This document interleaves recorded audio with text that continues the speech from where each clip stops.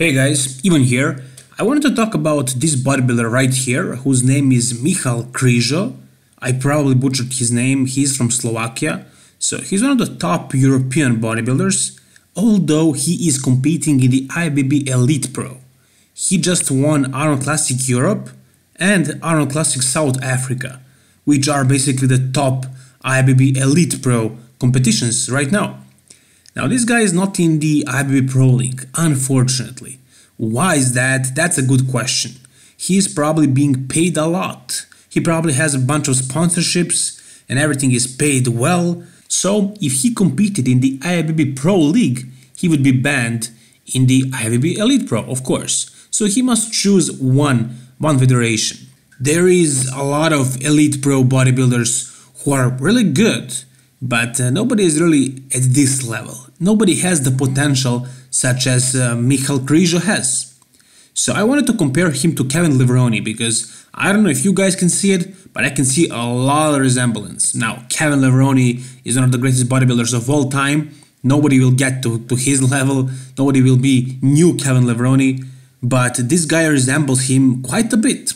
So personally, I was always a huge fan of Kevin Levrone, mainly because of his long muscle bellies. And now I'm finally seeing somebody with those kind of genetics, with genetics similar to those, with those long muscle bellies. As you can see, those biceps are very long, very thick. Same thing goes with his triceps and with everything else really. He has a large frame. As you can see right here, he's compared next to Cedric and they are pretty much the same height. So he's a tall guy, he's not short, and he fills out his frame very nicely. On the stage against other guys, he stands out. Not only with his size and with the fullness of his muscle bellies, the length of them, but also with an amazing shape, amazingly small waist that makes his physique look even more freaky. And his stomach, his midsection, is very aesthetic as well. It's not messed up by any means. He kept it looking nice. It looks fine. It looks good. Most of the guys today have messed up midsections. Michal Krizo has a really aesthetic and good looking midsection, which I really respect. It makes his physique look so much better. Now, obviously, this guy, as Louis Marco used to say, is not out of the oven yet. He still needs a lot of work to do. He needs to grow, he needs to get more conditioned, he needs to fix a little bit of his legs and his back, he needs to fix his posing a little. So there is a lot of room to progress, and progress he will. Also, this guy is very young. He was born in 1990, which is also the year before Kevin Levrone turned pro and went to the Mr. Olympia the year after. Anyways, Michal Krizo isn't even 30 yet, so he still has a couple of years to reach his potential, his full potential, probably like 5 to 6 years to get matured completely, to get conditioned, to fix a couple of body parts, and hopefully to switch to the IBB Pro League. No matter how much they're paying him, there is no Mr. Olympia, and I'm sure every bodybuilder wants to be the Mr. Olympia.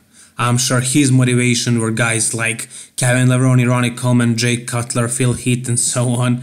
So Elite Pro is more of a European professional league, basically. But there is no Mr. Olympia, there is no Arnold Classic, Ohio, so not really a lot of major shows. I'm sure those guys are trying super hard to make their own federation grow or to potentially overgrow the IBB Pro League, but guess what? It's not gonna happen. Mr. Olympia is Mr. Olympia. It has a history. It has a huge history. So no matter how many shows in the IBB Elite Pro he wins, and he's winning them pretty easily because he's dominating those stages, it doesn't matter unless you win the Mr. Olympia, or at least place at the Mr. Olympia. At least show up there. You're not really an achieved bodybuilder. Mr. Olympia is the goal of every bodybuilder in the world, and I'm sure it's his goal as well. But I'm sure he's waiting for the right moment. He doesn't want to abandon all of his sponsorships just for a chance at Mr. Olympia. I'm pretty sure that if he ever gets to that level that he feels like he can win the Mr. Olympia, or at least place in the top 10, top 6, something like that, he will switch the federation. He will actually try to become a pro in the Pro League, and I mean, he'll become one easily right now, I'm sure, but to place at the top 10 at the Mr. Olympia or top 6 or something like that, that's gonna take a couple of more years of work. So I'm sure eventually we'll see him in the Pro League. And what do you guys think about his physique? Do you think he resembles Kevin Levrone? Do you think he will be the Kevin Levrone 2.0? How do you think would he do at the pro shows or at the Mr. Olympia right now? And what do you think his potential is in the future? Whatever you think, tell me down below in the comment section. Like the video if you enjoyed it, and please subscribe, guys, for more bodybuilding videos like this. We are almost at the 20,000 subscribers, guys, so that's gonna be a huge milestone.